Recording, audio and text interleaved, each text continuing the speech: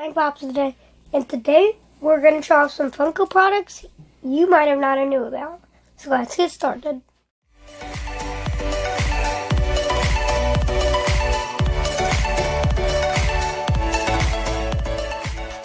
Start off with some stuff that you probably know about.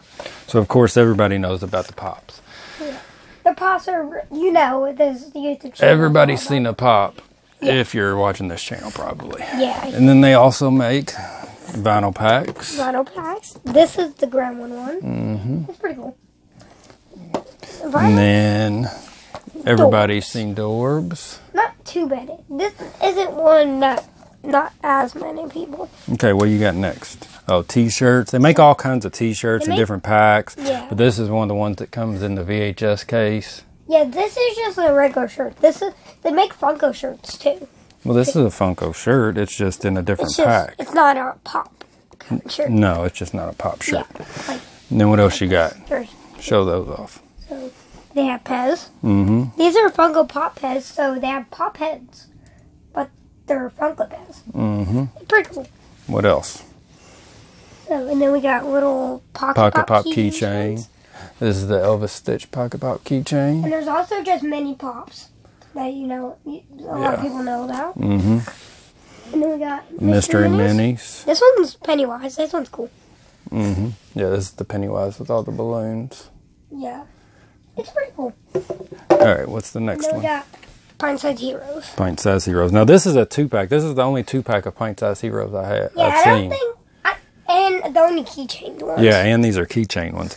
But they usually come in a blind bag, and like this one right here. Yeah. And they usually come in a blind bag, and you just get they have Disney ones or wrestling ones, Five Nights at Freddy's, Marvel.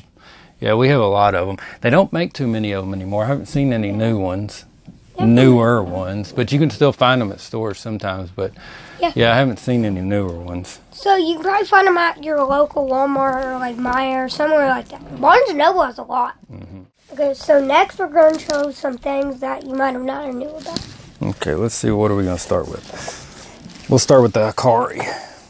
So these are they're Japanese figures, and most of them are usually numbered. And this is a Ninja Turtle. So he's limited to 3,000 pieces. Mm-hmm. And on this card right here, I think it's on this card, or maybe it's in a piece of paper underneath, but it'll actually tell you what number out of the 3,000 it is. Yeah. And they make all kinds of these. They're really cool. This is Leonardo. Mm-hmm. They're kind of glittery sometimes. Yeah, some of them are glitter, some of them are metallic, but this is the one that we have. Yeah, we found this at a comic book store. You could always find stuff at that. And this right here is Funko and Playmobil make these. We've seen Ninja Turtles, Back to the Future. Yeah. They're almost like big Lego figures, but they're Playmobil figures, and they're pretty good size. I don't know what size they consider these. Wait, does he have 2 swords? Yeah, it comes with, see, it says 3 pieces, the figure and then the 2 swords. And I think that they're going to be, it looked like from the ad that they're going to be coming out with new Back to the Future ones next year. Yeah, that's going to be cool. Now, this is something older that they used to make a lot of, but I don't know if they still make these or not anymore. No, the new ones are wobblers. Just wobblers. Yeah. The old ones are called Wacky Wobblers. Ow, I smacked my face. And so this one's Colonel Corn. Corn? Who is he? I don't know. Colonel Sanders.